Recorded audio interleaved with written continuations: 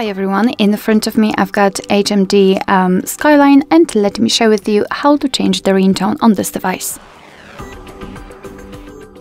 So let's start with opening the settings, and here we have to scroll and find sound and vibration.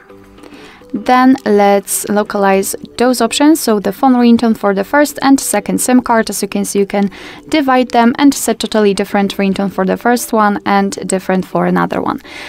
So let me show it to you how to do it using the first one. It does not really matter. Simply tap on the option, and here we've got pre-installed ringtones from which we can choose. At the top we've got the option none, which means that your device will not use any kind of sound to notify about the incoming call. And here at the bottom, on the other hand, we've got add ringtone, so we can enter our internal storage, and if you've got something, for example, downloaded or recorded, it should appear somewhere here or in other folders, and you will be able to set it as a ringtone. But let me go back, and basically if you will decide that you want to choose something from the default option, simply tap on it to listen whether you like it or not.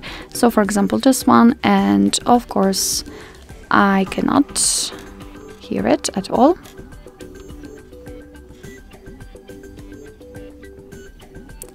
All right, we've got it.